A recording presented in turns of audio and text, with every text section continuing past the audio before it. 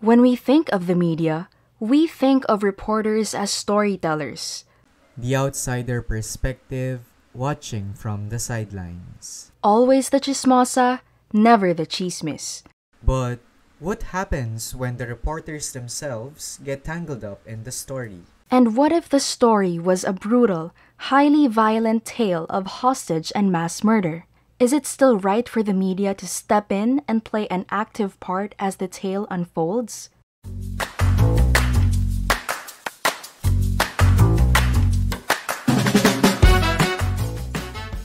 Welcome to the Dead Air Podcast, where buried stories of media go live.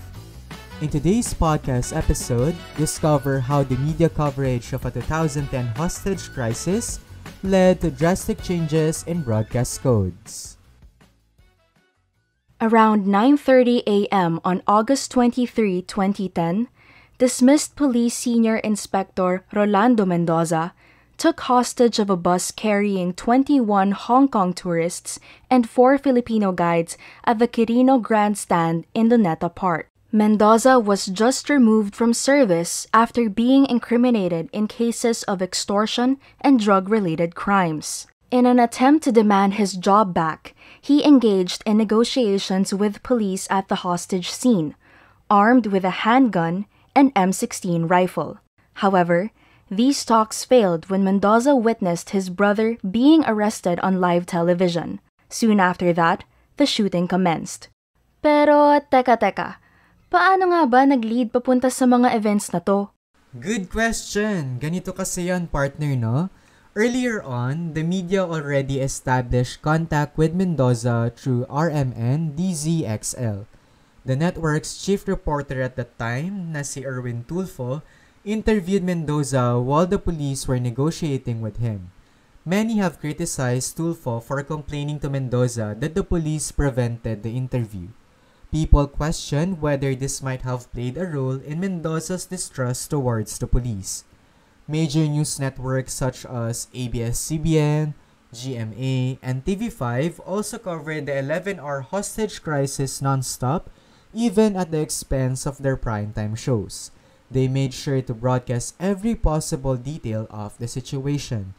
And at around 2 p.m., they even reported police movement and their positions, which allowed Mendoza, on the other hand, to determine the location of the snipers since he had access to a TV inside the bus.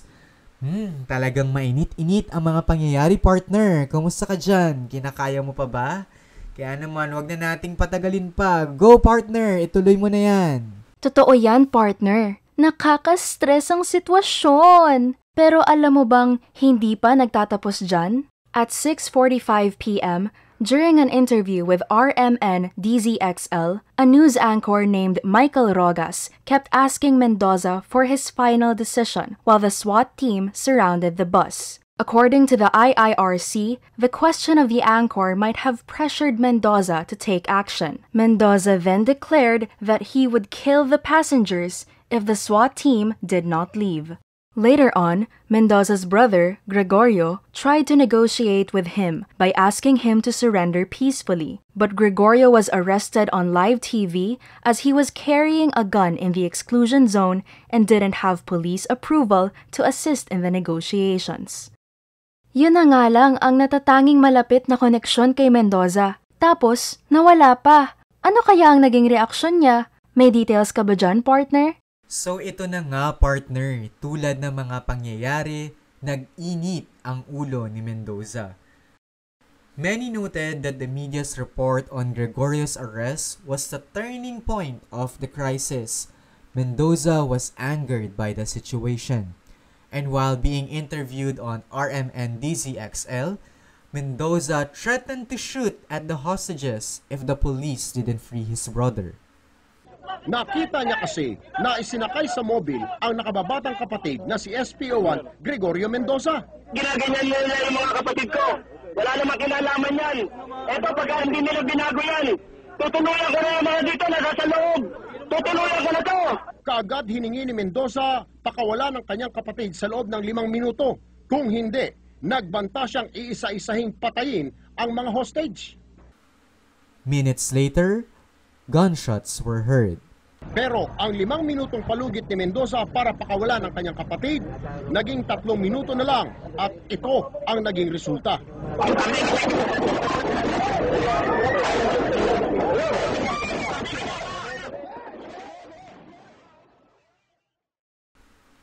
When the dust cleared after 90 minutes of shooting, Mendoza and 8 hostages have been killed, while several others were injured.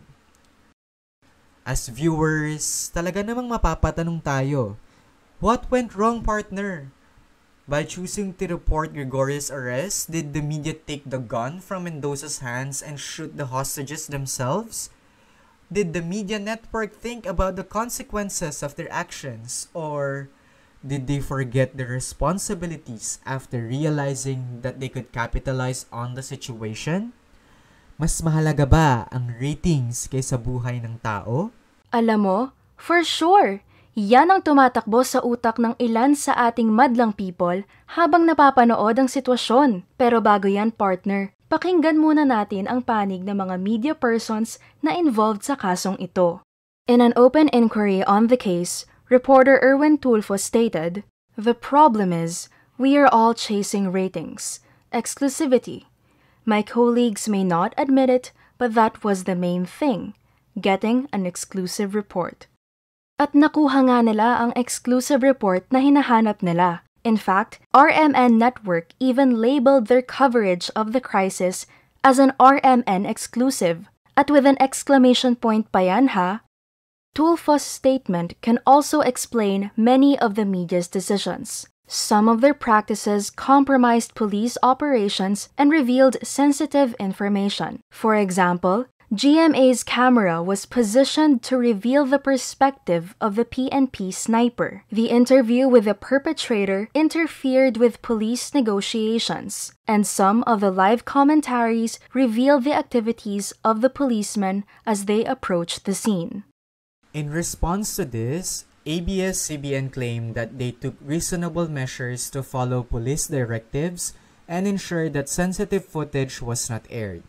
However, the sad part here, partner, is that rather than taking accountability, they instead placed the blame solely on the police, claiming that the rescue team was unprepared, undertrained, and lacking in proper equipment. Maria Ressa, on behalf of the station, even argued that had they stopped the coverage, they would have been criticized by the viewers, or what the viewers would have done is switch stations. Dagdag pa rito, the networks also argued that the KBP was imposing a limit on press freedom and enforcing censorship onto a coverage that was only meant to update the public. But for KBP Standards Authority Chairperson Diana C. Gozum, press freedom is not absolute. There are limitations to that, and they must, as members of KBP, they must really be aware that we have provisions and that must be complied with. Life is so important. We cannot sacrifice lives for press freedom. And in that particular situation, the Standards Authority felt that our members went beyond their responsibilities as broadcasters and also beyond the responsibility of getting a scoop for the network. Time spent on the interview could have been used for more police negotiations. And if the media didn't live air the footage of Mendoza's brother getting arrested, then Mendoza would not have been provoked to commence the shooting. Broadcast ethics were gravely violated for the sake of sensationalizing a story in the eyes of the public, all while these networks competed for who could cover it better. The reality of the situation is that hostage and other crisis incidents are incredibly volatile. Proper ethics must still be observed and not disregarded in the name of covering all sides and angles. Media must still be held accountable if their practices aggravate situations like these. At ngayong nasa usapang broadcast ethics na tayo, partner, meron bang consequence na hinarap yung mga media networks na nabanggit kanina? At sino ang nagpapataw nito? Magandang tanong yan, partner. Yes. Lingid sa kaalaman ng karamihan ay mayroon tayong tinatawag na Kapisanan ng mga Broadcaster ng Pilipinas. Ito ay isang organisasyon na may layuning pangalagaan ang malayang pamamahayag at may tungkuling pangasiwaan ang mga tuntuning binuo upang mapanatili ang etikal na batayan at profesionalismo sa industriya ng broadcasting sa ating bansa. At para nga mabigyang solusyon ang naturang issue, the KBP issued a censure on ABS-CBN and TV5 for violating the conduct codes by airing police movements. They were not able to censure GMA because the network had previously pulled out their membership from the KBP in 2003 due to a disagreement over commercial loading limits. This also raised an important issue. If there are no regulatory bodies to oversee a private media network, what is stopping them from repeating the same mistakes? The KBP also fined RMN DZXL for 30,000 pesos for interfering with the situation. RMN anchor Michael Rogas was also fined 15,000 pesos and Chief Reporter Erwin Tulfo was fined 10,000 pesos for their misconduct. Ato na ba lahat, partner, o may nakalimutan pa ba ako? Meron pa, partner! Nakakalimutan ata natin ang pinakamahalagang bahagi ng kwentong ito dahil hindi lang ito nagtapos sa pagpipinalize sa mga network. Sa katunayan, ang krisis na ito ang nag-udyok sa isa sa pinakamalaking pagbabago sa kasaysayan ng batas pang-media sa Pilipinas. To ensure that this kind of situation would not happen again, the KBP amended Article 6 of the KBP Broadcast Code that deals with the coverage of crime and crisis situations. Among these amendments include a section stating that the right to life takes precedence over the right to information. Stations are encouraged to consider delayed airing of its live footage. Broadcasters should assume that the perpetrator has access to all broadcasts. Broadcasters may not communicate with perpetrators or victims without coordination with police. Members must be mindful to preserve evidence at a crime scene. Broadcasters must be careful not to provoke the perpetrator or interfere with negotiations. While these modifications demand a sense of accountability from the top to the bottom of the broadcasting chain, it is worth noting that only members of the KBP would be penalized for violating these rules. As such, non-KBP members, like GMA, are free from liability. Let's not forget that broadcast media is an industry that thrives on ratings and revenue. Even with these regulations in place, the media cannot resist a good story, because a good story means good money. Almost 8 years after the events of the Manila hostage crisis, the media once again proved that when it comes down to choosing between ratings and human lives, it is in their instincts and best interests to always choose ratings.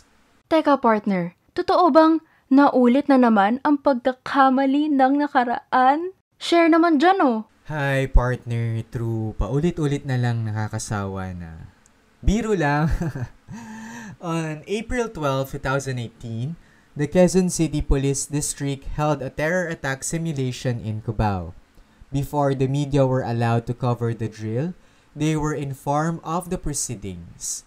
That didn't stop some cameramen and photographers from leaving their designated spots on the sidelines to closely cover the dramatized hostage negotiation. Mabuti na lang at fake lamang ang sitwasyon. Because if the terror attack wasn't just a simulation, the media personnel would already be shot dead while also compromising the police operation. All for a good story. These events highlight the flaws of Philippine broadcast media. Broadcast codes can only prevent harm if practitioners themselves respect and follow the rules. But because contradictions exist between media's responsibilities towards their institutions and their duty towards the public, broadcast media will always be divided. Maria Ressa said, "When there are no rules, we push for what we can get." This statement reflects the very reason as to why broadcast codes should be continuously revisited and re-evaluated, especially with the ever-changing climate of media, technology, and surveillance. Press freedom should not come at the expense of lives, in the same way that cautiousness should not diminish the quality of truth-telling.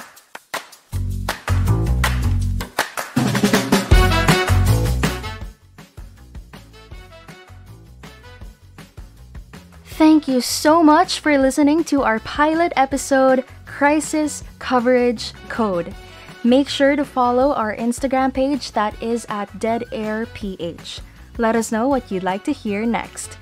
Palaging tandaan na maging kritikal na kalahok sa kasaysayan ng media. Ikaw at ako, isip at diwa, tungo sa medyang malaya at mapagpalaya. Once again, this is the Dead Air Podcast, where buried stories of media go live.